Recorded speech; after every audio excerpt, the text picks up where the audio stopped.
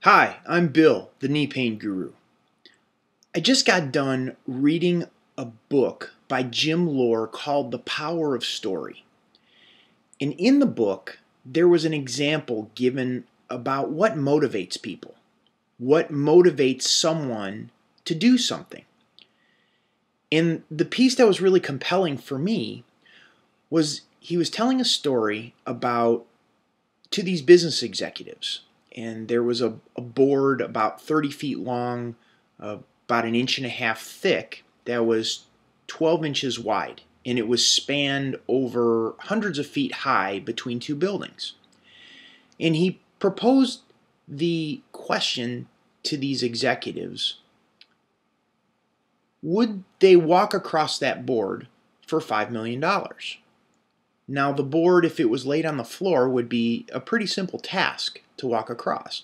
However, suspended hundreds of feet high between two buildings makes it a different experience, makes it pretty scary. And there was only, out of 30-some executives, there was only a few of them that actually volunteered to do it, said they would do it for $5 million. Then he upped the ante to $50 million, thinking that everybody in the room would volunteer for it, and only a few more did. And then he posed the question: what if you had family members on the other building that you had to save their life if you didn't walk across this board?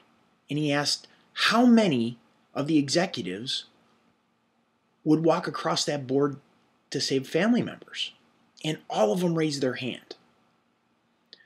So the point of the story was they had to find a compelling enough reason to walk across that board, to walk across between those two buildings suspended hundreds of feet in the air. So then Jim Lohr proceeded in the story to say, you gotta find out your why. What is your why for doing something?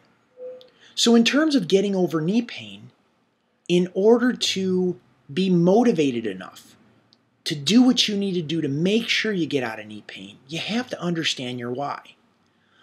Most of the time, people talk about, well, I want to be out of knee pain, which is a reasonable request. However, our subconscious doesn't understand negatives. It doesn't understand no knee pain. All it hears is, well, you still have knee pain. It's kind of like saying, don't think about a pink elephant. Don't think about that object. Don't think about knee pain. And you're still going to think about that pink elephant. Your subconscious is still going to think about the knee pain. So here's what I'd like for you to do. I'd like you to go down below this video and think about your why and write down your why. Why do you want to get over knee pain? Now, there's a couple rules. You can't use a negative. So it can't be no knee pain. It has to be, what do you want to do? What do you want to achieve? What do you want to accomplish?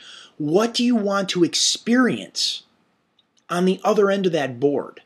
Because right now, taking that first step across that board is going to be terrifying. It's like, gosh, am I still going to have knee pain?